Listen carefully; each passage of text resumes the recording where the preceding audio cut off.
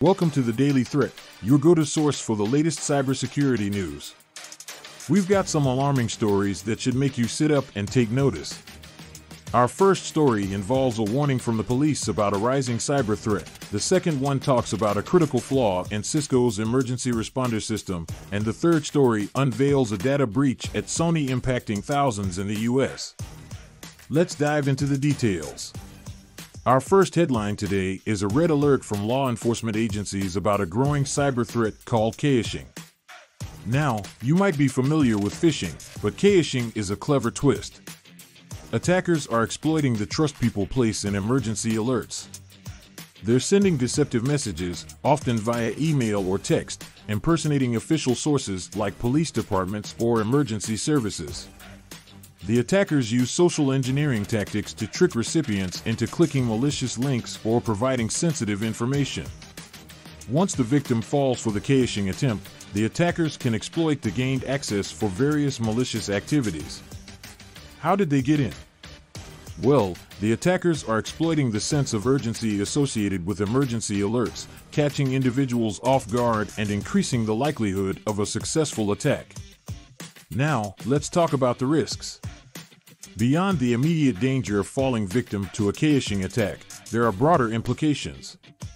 The compromise of personal information, financial loss, and even potential disruptions to critical infrastructure are all on the table. So, what can you do to protect yourself and your business? First and foremost, always verify the authenticity of emergency alerts. Contact the relevant authorities through official channels to confirm the information. Additionally, ensure that your employees are educated on the dangers of Quishing attacks and are trained to recognize suspicious messages. Implementing multi-factor authentication, MFA, is another crucial step to add an extra layer of security. By doing so, even if someone falls for a Quishing attempt and provides login credentials, the MFA acts as a deterrent. Our second headline involves a critical vulnerability in Cisco's emergency responder system.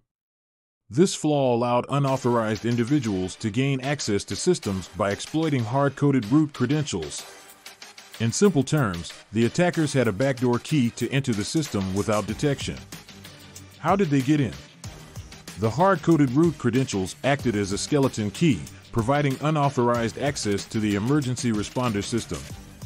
This means that anyone with knowledge of these credentials could potentially manipulate the system, posing a severe threat to public safety. Now, let's discuss the risks associated with this vulnerability. Beyond the obvious security concerns, unauthorized access to emergency responder systems can result in delayed or incorrect responses during critical situations. Lives could be at stake if these systems are compromised. If you're using Cisco's emergency responder system, the first and most urgent step is to apply the latest security patches. Cisco has released fixes to address this vulnerability, and prompt action is crucial. Additionally, regularly review and update access controls to limit the number of individuals with privileged access to critical systems. It's a reminder for all organizations to conduct regular security audits and ensure that any systems with hard-coded credentials are either patched or replaced with more secure alternatives. Our final story today is a concerning revelation from Sony, confirming a data breach that has impacted thousands of individuals in the United States. How did they get in? The details are still emerging, but it appears that attackers exploited vulnerabilities in Sony's systems to gain unauthorized access to sensitive information. This breach underscores the persistent threat that organizations face from sophisticated cybercriminals. The risks associated with a data breach are multifaceted. Personal information, including names, addresses, and possibly financial data, could be in the hands of malicious actors. This can lead to identity theft, financial fraud, and even more targeted and sophisticated attacks.